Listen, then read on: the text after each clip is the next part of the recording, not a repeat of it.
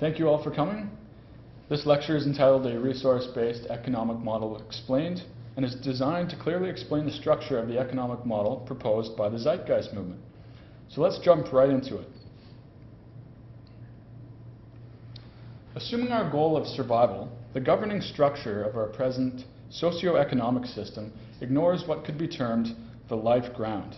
That is, the factors necessary to support human survival are not ensured, and in fact are not even considered within the social system we live under. They can't be. When the extraction and consumption of the Earth's resources at an ever-accelerating rate is the foundation of society, it doesn't take a genius to realize the mathematical clash between living on a planet of finite resources and in a system that depends on infinite growth.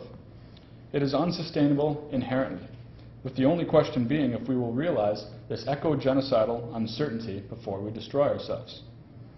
Now, the point of this lecture is to address the resource-based economic model, so I will not spend too much time discussing the inherent flaws and invalidity of our present system. But briefly,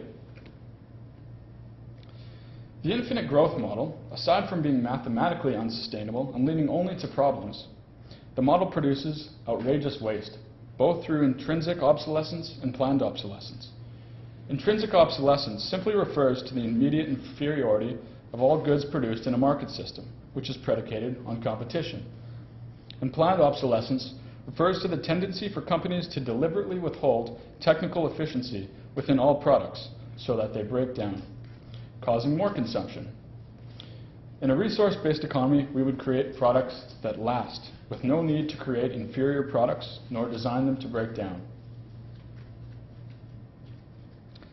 Next, the monetary market system has set up a corruption-generating incentive system where fellow human beings are seen as barriers to our success, from the need to compete with each other for labor, to corporations competing against each other for market share, to governments competing for economic dominance. The monetary system can safely be considered the basis for the vast majority of crime, from large-scale corporate and financial crime, to drug-related crimes, to the poverty-induced backgrounds that lead to violence, theft, and many other complex social disorders. In a resource-based economy, the incentive system changes drastically, and I will go into this more as I explain the resource-based economic model. The monetary market system creates scarcity, which at this point is mostly artificial. We have enough food to feed the world's population many times over. We have renewable energies that can last us thousands of years, and we have incredible technologies that can raise the standards of living of all people to well above what the richest man today enjoys. But the economic system that we currently live under paralyzes this potential due to its scarcity-driven, self-preserving mechanisms where human well-being is always secondary to monetary gain. So, in a resource-based economy, the goal is to provide access abundance to all the world's people, removing a great majority of the social problems that a scarcity environment generates. We have the resources, but not the money. In the monetary system, we always have to succumb to what our purchasing power will allow us individually or society as a whole. This prevents us from asking the real questions. Do we have the resources, and do we have the technological capability to solve our broadest social problems of war, poverty, corruption, and environmental degradation? The answer is a big resounding yes, but not from within the monetary system where the bottom line is profit. New technological advents are immensely paralyzed within the monetary market system, from potentials with renewable energies to rapid speed transportation systems, to methods for food cultivation, to the ability to create superior products that never break down or wear out. Our true technological capabilities remain unexpressed and tragically paralyzed by the present system. A resource-based economy is concerned simply with the most efficient and sustainable ways to manage, produce, and distribute resources without the interference of an artificial accounting system that the monetary system assumes. The market system would be dissolved, with the religious notion of the invisible hand to be outgrown, replaced with a system based on an underlying foundation of what are the most sustainable and efficient ways to manage the Earth's resources as determined by the scientific method. Our scientific and technological advancements over the last century have not been met with equal progress in our social system, it is time we implement a new social system that reflects present-day knowledge in terms of science and technological know-how. All right, part 2, the mechanics and methodology of a resource-based economy. So, how should we orient this new system if our goal is survival for the species? Logically, the management of Earth's resources would be the fundamental priority of society, with all earthly activity centered around these resources. And the methodology that we would utilize to achieve peak sustainability and peak efficiency becomes objective. It is not at the whims of political opinions or any other subjective biases. The scientific method is the best known method for the discovery and application of the laws of nature. It's what's behind virtually every advancement that has improved our lives of the human species. Yet, up until this day, we have not applied its methods to our society as a whole, only to isolated areas of study. As will be touched upon throughout this presentation, as well in my subsequent lecture called Updating Human Values, the scientific method is also an attitude, an approach to a new value system that is more relevant to our lives. To quote Stuart Chase, the scientific method is concerned with how things do happen, not how they ought to happen. Most of us are amateur scientists today, though we are seldom aware of it. The scientific method is not primarily a matter of laboratories and atom smashers, or even meter sticks. It is a way of looking at things, a way of gathering from the world outside knowledge which will stay put. So, with this in mind, I'm going to demonstrate how the scientific method can be applied to society. To do this, we are going to ignore the artificial barriers that exist today.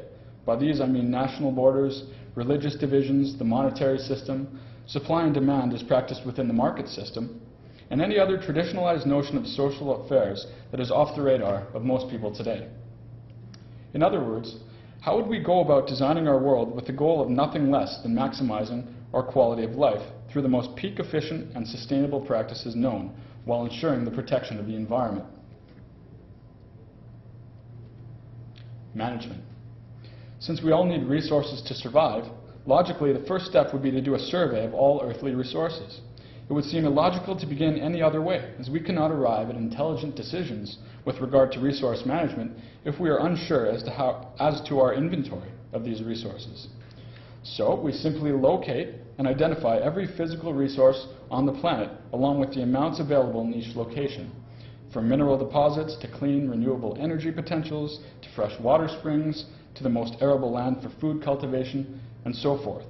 And then we classify our findings into different components, from biotic, meaning those derived from the biosphere such as forest, maritime organisms and mineral fuels, to abiotic such as arable land, water and raw materials such as gold, iron and ore.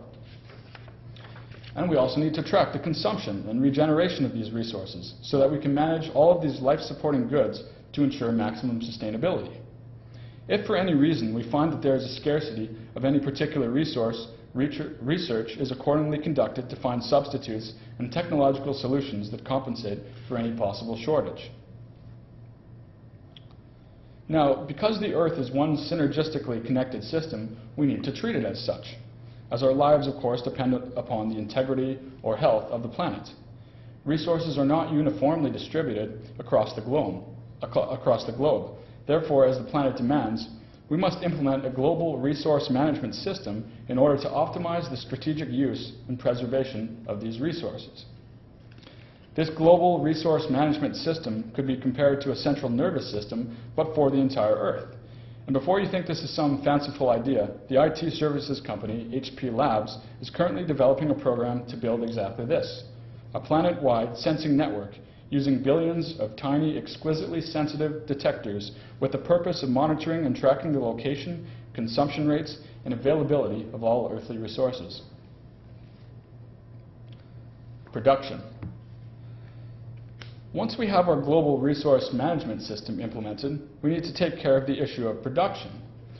Applying the scientific method to this stage of resource management, we would arrive at the obvious necessity of preserving Earth's resources as much as technically possible. We need to strategically preserve the planet's finite resources to the optimum sustainability point possible at a given time given the current state of technology. Next, as I will cover more specifically in the subsequent section, we must recognize that certain resources are much more viable than others. such as the innumerable supply of clean, renewable energies we have at our luxury, compared to the ecologically detrimental effects that fossil fuels have. In other words, we need to exercise strategic safety in order to balance the negative retroactions or environmentally damaging effects that certain resources invariably have. And lastly, and perhaps most importantly, for the sake of resource preservation and peak sustainability, we must design all products to be as strategically efficient as possible. Now, to do this, we need to do three things. The first is to design goods to last as long as possible. This would be in contrast to the planned obsolescence that runs rampant in the monetary system, which exhausts our resources needlessly and disallows any real form of technical efficiency. For example, light bulbs used to be designed to last over 100 years. But with the rise of consumerism, companies deliberately elected to withhold technical efficiency in light bulbs and drastically reduce the amount of life in each one. There is simply no reason for this in a resource-based economy. The second thing we must consider for strategic efficiency is that all products must be made to be as recyclable as possible. Therefore, design and production of all products must take this into account from the initial stages of production. And the third thing critical to consider is that products must be designed to be updatable. Due to the exponentially accelerating advancement of technology, products that are especially subject to technological obsolescence must be designed to foreshadow such advancements. It is senseless to throw away an entire computer system just because one small component is outdated. So we design the product to be updatable, to be globally standardized and interchangeable. So, for the production process, we have strategic preservation, strategic safety, and strategic efficiency. We must recognize that these processes are entirely technical, devoid of human opinion and personal biases. Due to this, we simply input the variables into a production management system, allowing us always to arrive at the optimal decision with the current state of scientific knowledge. No reason to vote for it. It is a scientifically derived process that unfolds objectively. And while this might seem complex, this is done in detached ways all over the world. The relevant issue here is unifying this process on a global scale for the purpose of peak efficiency and hence peak sustainability. So let's look at distribution. Let's tackle this issue. If we apply the scientific method to this stage of resource management, how would it unfold? For the sake of resource preservation, especially when it comes to minimizing the exhaustion of energy, we realize that distribution must be made as localized as possible.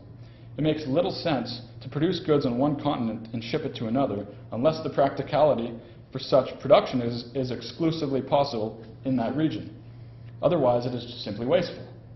So distribution must be made as localized as possible to minimize energy expenditure and hence optimize sustainability measures. We can call this strategic proximity.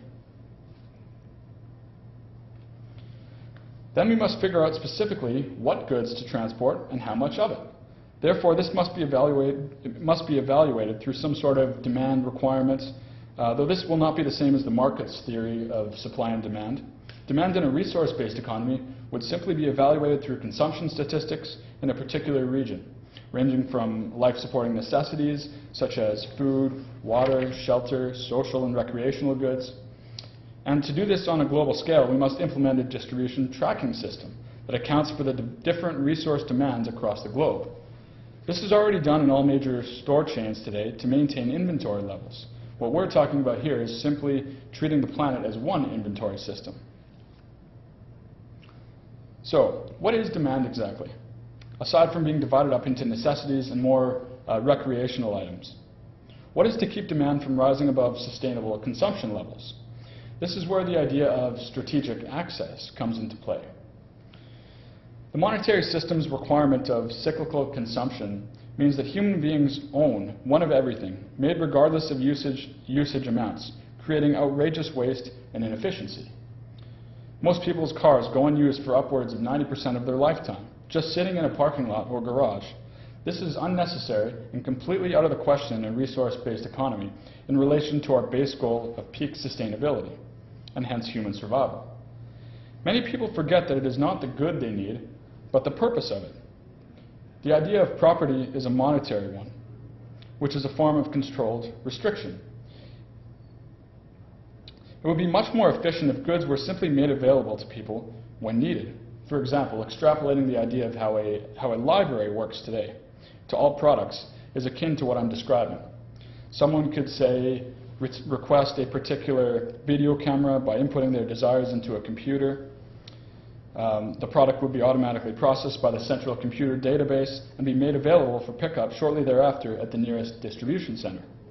No reason to charge for it. It is simply made available. This would be the basis for our demand model within a resource-based economy, differing completely from the monetary market paradigm, where resource management and sustainability are not even variables in the equation. Of course, the abolition of property is sure to spark knee-jerk reactions to thoughtless labels relating to other tried and tested social systems. The major difference here is that the assumption is derived from the objective goal of resource management, not some ideological subjectivity or emotional biases. I will cover this issue of prima facie or face value associations more in the final section of this talk. So, this distribution tracking system would be fed into the global resource management system along with the production management system, which would combine to provide a global excess abundance for everyone on planet Earth. No more artificial scarcity as created by the monetary system, gone with the aberrant behavior and environmentally genocidal effects it has. What I've described here is a systems approach to resource management on the planet on a global scale, based not on any group's opinion or what a corporation or government thinks must be done, but on statistical analysis as deduced through the scientific method. This entire methodology is what describes the economic model known as a resource-based economy, first coined by industrial designer and social engineer Jacques Fresco, the founder of the Venus Project. A resource-based economy is a social system unlike anything ever tried in history before. It is a global system that provides access to goods and services without the use of money, debt, barter, or any other medium of exchange or form of servitude. Money was created in times of great scarcity as a way to distribute goods through the division of labor. And as I have just shown, we now easily have the ability to create a global abundance for all necessities of life and more, if we apply technology and the scientific method to social operations. Again, a resource-based economy can be summarized as the application of the scientific method for social concern. And nature is the physical referent for which we use to scientifically evaluate the viability of all our decisions and values. Nature has a strict set of laws and does not have the capacity to care about what we believe to be true. So it is up to us whether we wish to adhere to these guiding principles or ignore them and suffer the consequences.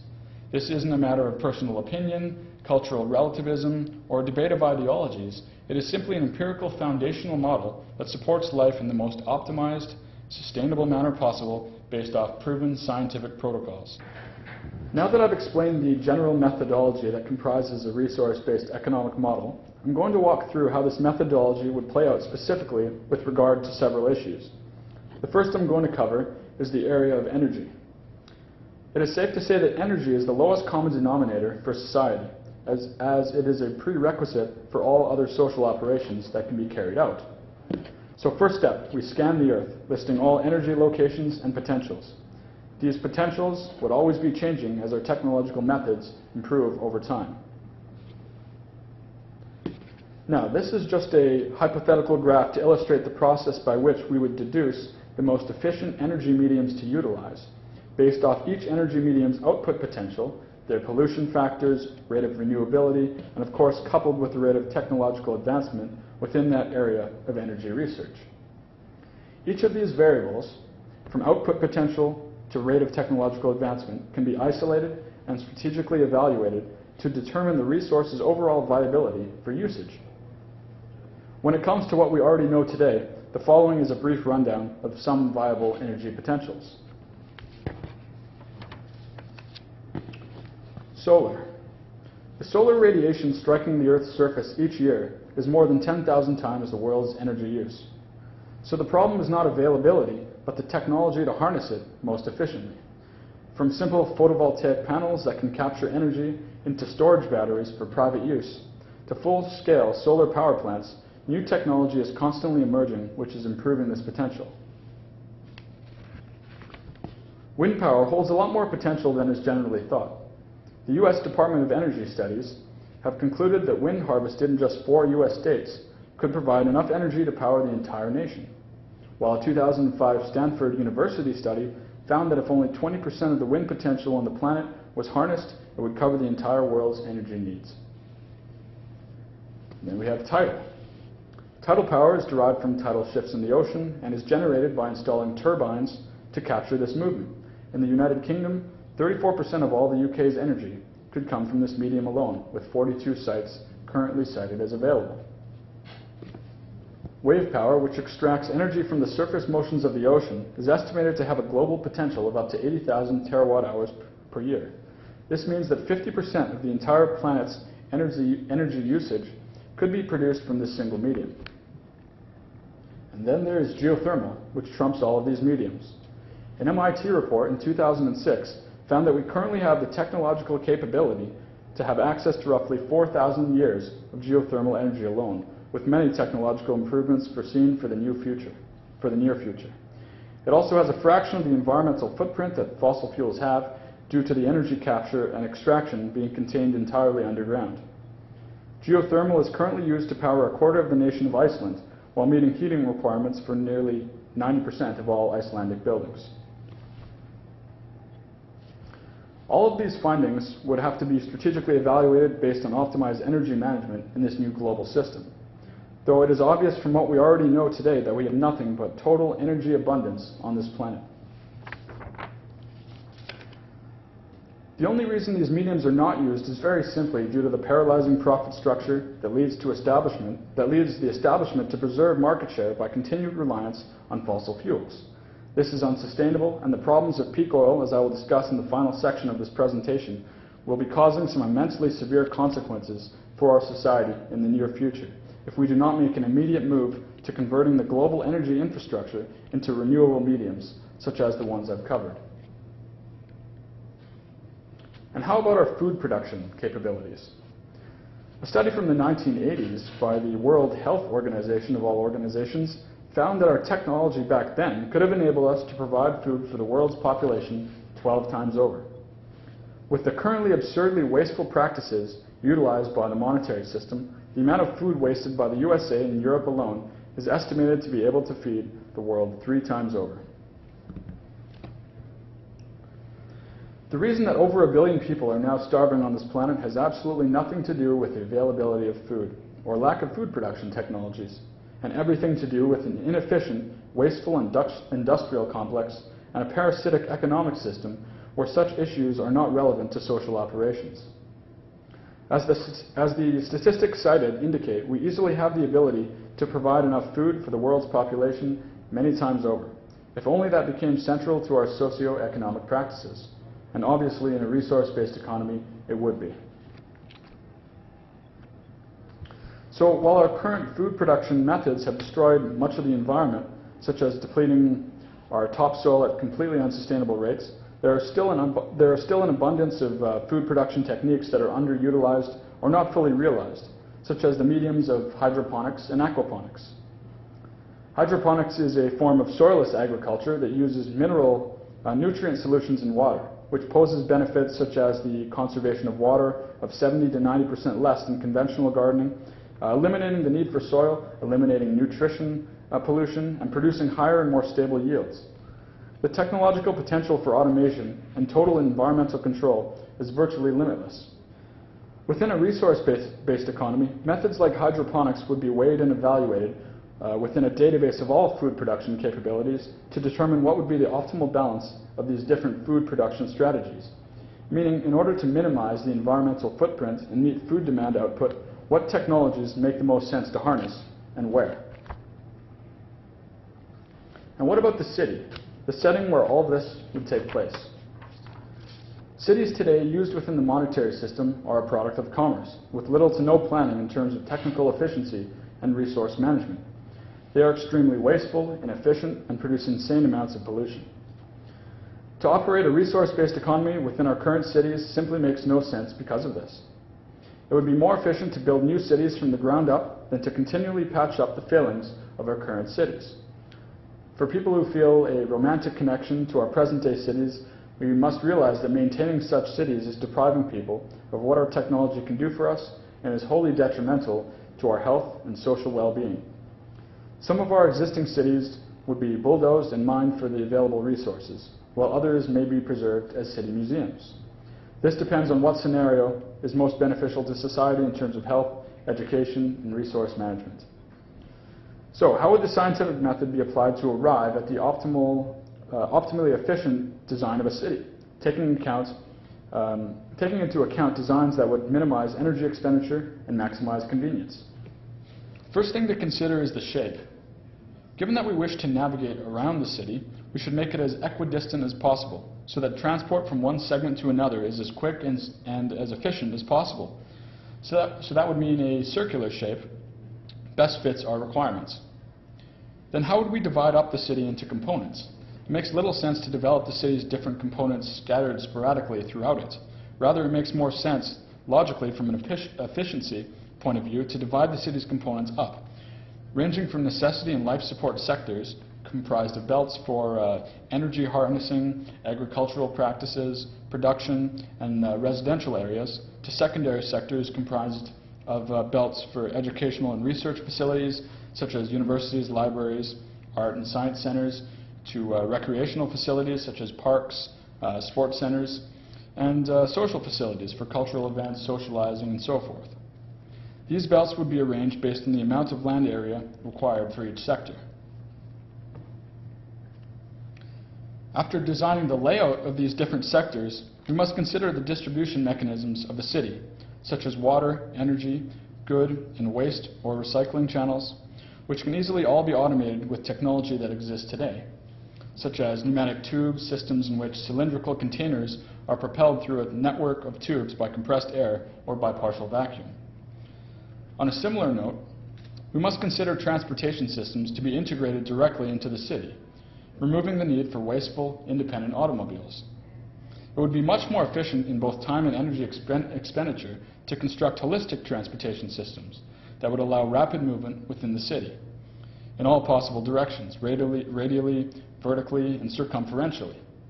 Monorails, transvairs, and maglev trains are all possibilities, while maglevs would be used for transport between cities.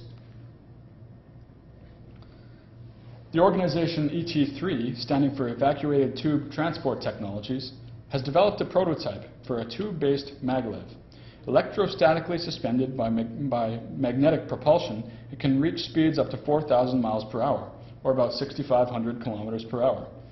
It is environmentally benign, using roughly 2% of the energy expenditure that airplanes require today.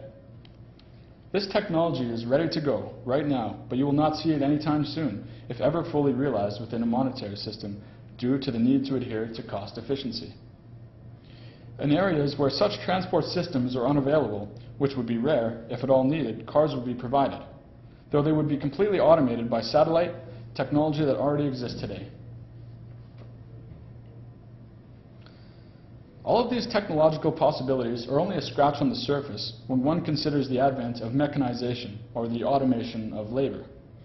These statistics show that the more we have designated tasks to machines, the higher our productivity and the higher the potential our standard of living becomes.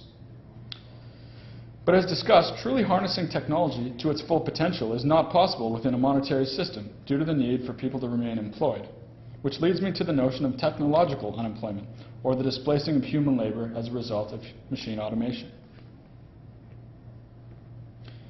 Everything I've outlined from a structural and technological standpoint is possible to implement today. We easily have the technology to create this kind of society that does nothing less than feeds and houses the entire world's population, provides access abundance to everyone, emancipates humans from arduous, mundane jobs, most of which hold zero relevance to society and contribute nothing, and we have the technology to raise the standards of living for everyone to levels that would make society today look like a horror setting. So what's stopping us? The value system that the majority of the world's people still currently uphold. which supports an obsolete, established system that is no longer relevant and extremely detrimental to our survival. And as will be the main topic of my next lecture, the most relevant issue then to consider is the value system disorder that prevents society at large from moving into a new paradigm of global sustainability. This leads me into the final section I'm going to cover, regarding common misconceptions about a resource-based economy, which are almost always rooted in a projection of modern-day values based on a monetary system into the future. First, arriving at decisions rather than making them. One of the most fundamental differences between our present system and a resource-based economy is the method by which decisions are formulated. Today we use a political system which was designed hundreds of years ago. Really, the political system exists only because of the monetary system, with most of what politicians dealing with being related to monetary matters in some way, making budgets, drafting legislation, or military matters. This system is not in any way related to the management of Earth's resources. In a resource-based economy, we arrive at decisions rather than making them. In other words, we would not use the arbitrary, opinion-based method that politicians use today to make social decisions, which is subject to emotional whims and subjective biases. Instead, since the scientific method is applied to all social operations, the decisions are objectively formulated based on the best available information of the time. For example, a problem would be identified, such as the propensity for a certain geographical region to generate tidal power, and the extent to which our technology should be applied to harness it. The parameters would be isolated and evaluated, and based on all the statistical data gathered, which is itself based on the most optimized methods of scientific inquiry and most advanced forms of technology available at that particular time, the action pattern or decision is formulated. No reason to vote for it. It is automatically done due to the parameters being objectively evaluated. Now, it's important to point out that the erroneous concept of democracy would become surpassed, since utilizing human opinion to make broad social decisions is simply impractical and without logic. In our system today, the word democracy is used erroneously by political leaders to distract the public from who and what actually governs societal operations. For traditionally minded people who cling to such notions, a resource-based economy would allow actual participation in society. Democracy is based on the failure to recognize problems by means of technical resolution. Most problems in society are technical in nature. There is no left-wing or right-wing way to manufacture an airplane, nor one to construct a geothermal power plant, or to implement a food distribution system in the most energy-efficient manner. Since the problems in a resource-based economy are recognized as technical, participation in society would entail understanding how society technically operates. Another related misunderstanding is in the personnel required to maintain this global resource management system, for a variety of reasons. I'll try to cover the main ones here. First, it is often assumed, erroneously, that we are proposing that a technical elite controls this resource management system. This is not true. As mentioned, what governs social operations is the scientific method directed towards resource management and peak sustainability, not on the detached self-interest of a controlling group. And this leads into the second point relating to the issue of values. People often project the values of a monetary system into the future, assuming that they can be applied in a completely new social arrangement. The value distortions of blind self-interest, greed, competition, and jealousy, again, as I will cover much more in my subsequent lecture, are byproducts of our system today and cannot be projected into the future, where the set of environmental variables that conditions these values would be drastically different. In a resource-based economy, there is no reason to steal, since access abundance is given to everyone. There is no reason to compete, as there are no more jobs, no more market system, and no more separate economies vying for resource control or dominance. There is no reason for a person supervising the resource management system to become somehow corrupt and program it in any subversive way, since this system actually exists to take care of everyone without taking away from or abusing anyone else. Thirdly, it is sometimes assumed that such a large number of people would be required to operate social affairs within a resource-based economy due to its technically complex foundation. It is estimated by the Venus Project's analysis that about 7,000 technicians worldwide would be required to oversee all social operations.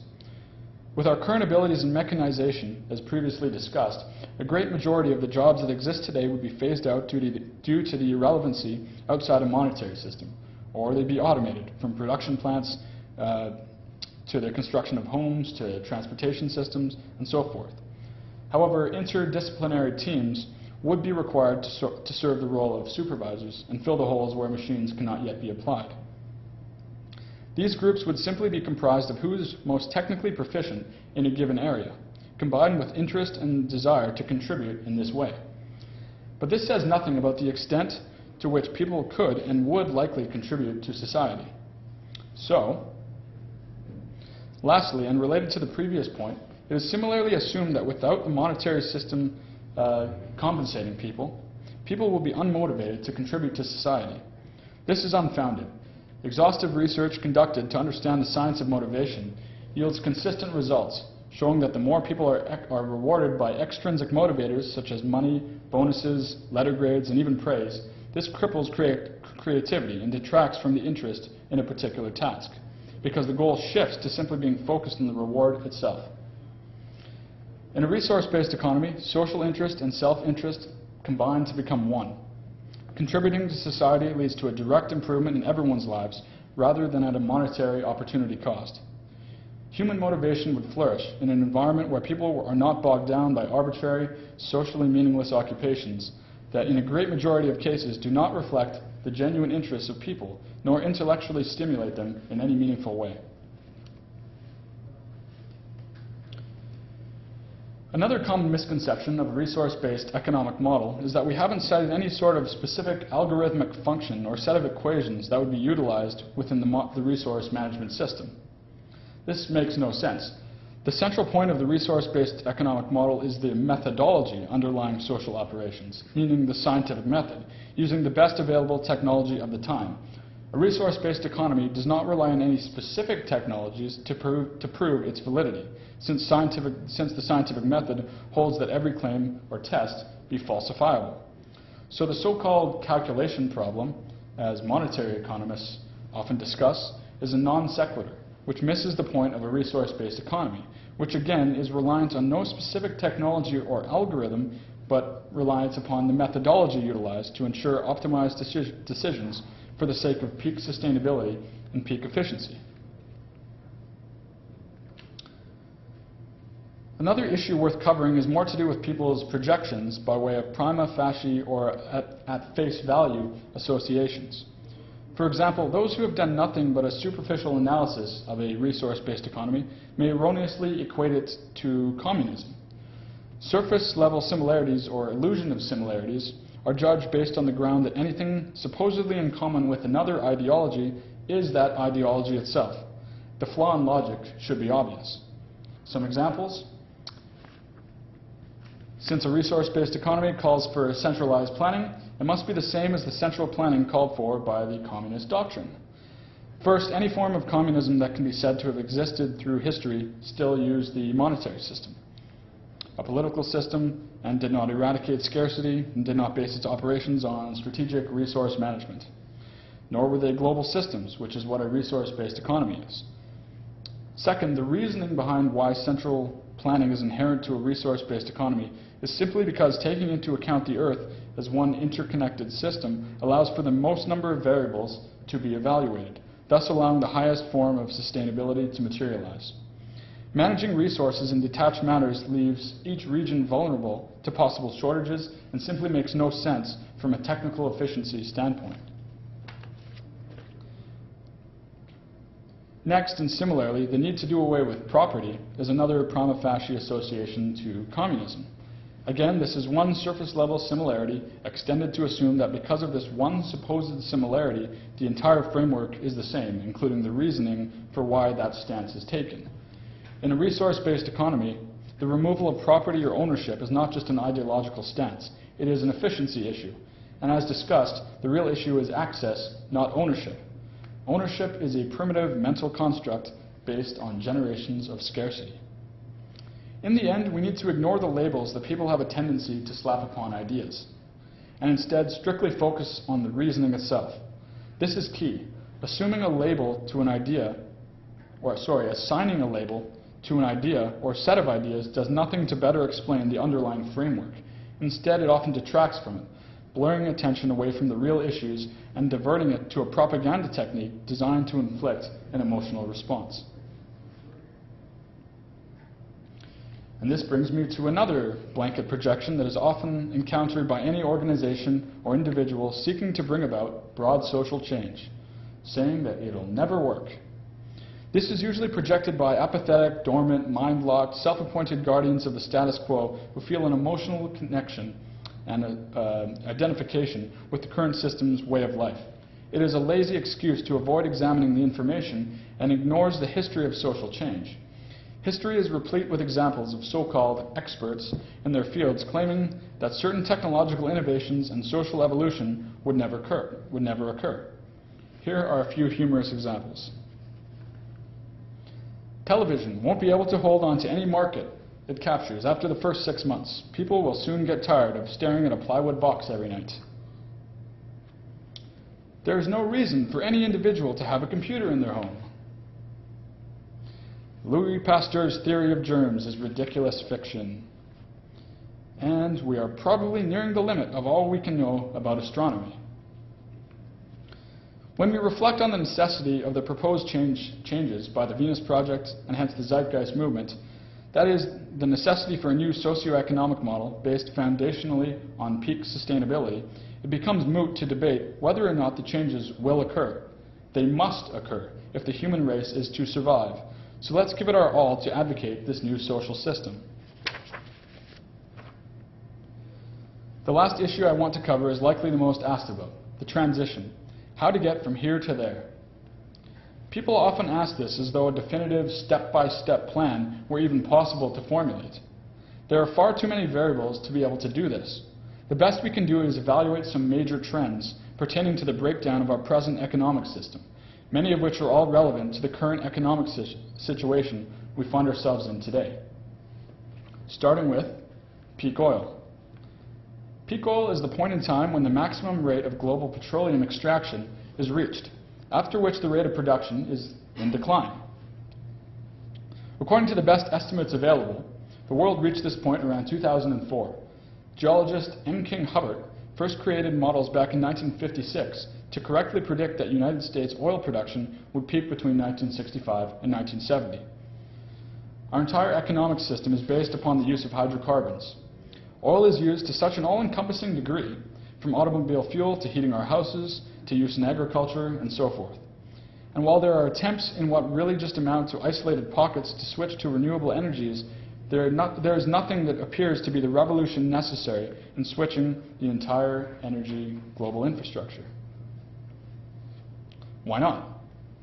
The monetary market system, of course. The International Energy Agency has estimated that it would take $20 trillion in 30 years to convert the global energy infrastructure into something sustainable. Do you really think this is going to happen within the monetary system? Again, we have the resources, but the motivations simply are not there from within our paralyzed system. And next, as mentioned previously, our potential to harness machine automation to overtake human labor is truly profound, and it's making the labor system completely obsolete. It is only a matter of time before the displacement of human labor by machine automation reaches a point where consumer purchasing power cannot support the economic system. This theoretically means the end of the monetary system as a whole. At what point will people rise up and demand change? 30% unemployment? 40%? 60%? This is simply another mathematical ticking time bomb that threatens the integrity of our wholly unsustainable social system. As of now, the national debts of all countries in the world is about $60 trillion. The world is in debt to itself, in other words, due to the nonsensical rules of the game we still play by. And even more absurdly, there are roughly $700 trillion of outstanding claims in the derivatives market, a figure more than 10 times the GDP of the entire planet.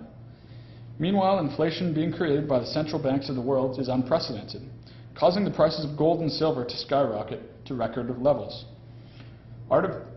Artificially low interest rates, likewise pursued by central banks across the world, seem relentless and only act to further this inflationary pressure. And with a national debt of now over $15 trillion, it is estimated that the United States will have to raise income tax to 65% in the near future just to pay the interest on this national debt. Of course, this economic nonsense is all just a game and can stop at any time. The real crisis is the environmental implications, the decline of fresh water access, the shortage in food production, especially once oil prices soar even higher, the destruction of arable cropland, and so forth. With all of this in mind, do you really think the system can maintain itself for that much longer? And if so, should we let the wars, poverty, environmental destruction, political corruption, and general social injustice continue? And this brings me back to the central point: values. Updating human values is the relevant issue, bringing ourselves in line with nature, with the understanding that we must adhere to its laws or die. And that brings this presentation to a close. My next lecture, called Updating Human Values, will complement the material I've discussed today, focusing on the value system shift that is required of humanity in order to realize this resource-based economy. Check out our local website, zeitgeistvancouver.com, or for more details, or go to the main movement website, the zeitgeistmovement.com, for the main international movement website. Thank you very much.